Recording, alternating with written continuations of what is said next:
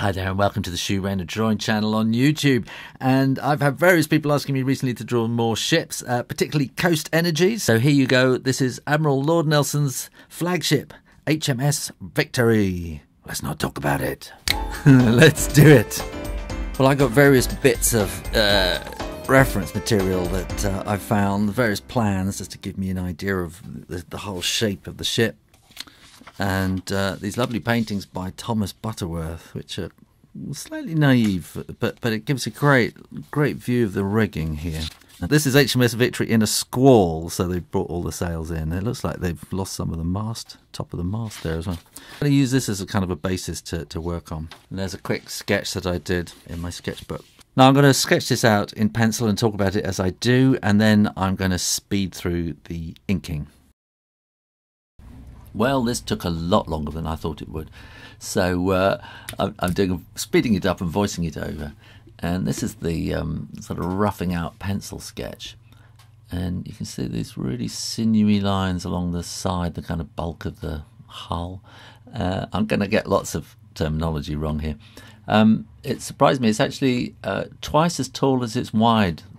Which the mast and everything from the water up to the top of the mast is twice as wide as basically the width of the ship in this drawing, which surprised me.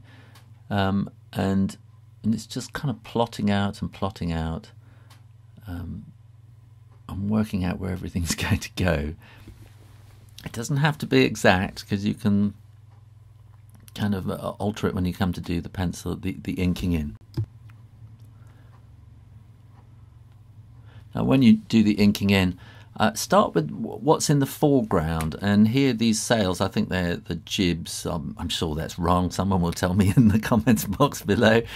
And these bits are in the foreground, so it's best to do those first, and then sort of work to the background of the drawing. And the the hull here with all the guns and everything is going to be quite important. So that's a kind of a major thing to work on as well. So I think those are going to be the anchor ropes there probably. And now I'm working on these gun ports, and I don't know if you've seen my new channel called Shooby Doodling. I do lots of doodling on there, which involves a lot of repetition, which is going on here. It's kind of doodling. So I kind of draw a little line to the left, and then I draw in the gun, and then I fill in the whole of the gun port, and then draw the little hatch above it, and eventually you kind of get a whole row of gun ports. And you can get really bored doing this, and that's kind of a moment where you can really muck it up. So if you do get bored and tired drawing lots of gun ports, stop and have a cup of tea and come back to it a bit later.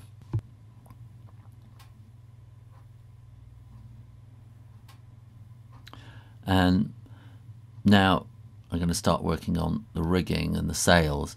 And sails are kind of sewn together in strips. And those strips give you a really good kind of way to give a feeling for the shape.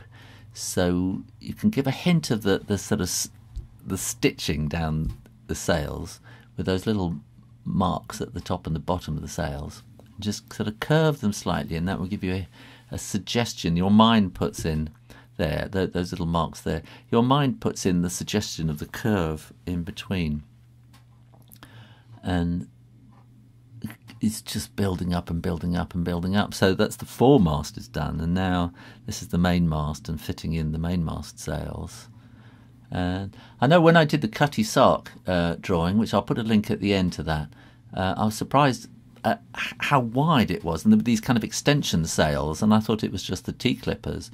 But once I started researching the HMS Victory, I found that had these kind of extension sails on as well. I suppose you put those on when it's very calm and you need extra wind to blow you along. And now I'm kind of rendering and putting shape into it. So you can see there that the jibs are in front, and so the sail behind it, I put a bit of rendering in to bring the jib in the foreground out. And now I'm just going to work on the hull and render, render, render, and you just have to keep working at it and working at it. Sit back a bit, look at it, and keep making it darker and darker. But you don't want to just make the whole thing dark. You've got to leave areas that are light as well, so you can see what's going on. And now this kind of rendering is putting shape again into the sails. So, so it looks like the wind has caught them, and it's sailing the ship along. and you just have to kind of keep at it, really. I think it's just lots and lots of practice doing this kind of thing. You get to know where to put the shading in. And now I'm working on the sea, which I know somebody asked me recently, could I show how to draw waves? I don't know if this helps at all. I don't think it's brilliant. Waves are very, very difficult. I will have to do some research on that and try and do some waves later. And then when you think you're pretty well done, put some seagulls in and sign it. Well, I hope you enjoyed that, and if you did, go and have a look at my Cutty Sock video, or try the mystery drawing.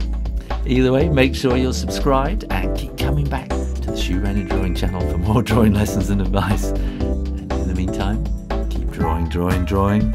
Practice, practice, practice. And I'll see you next time, me mateys. Ha ha!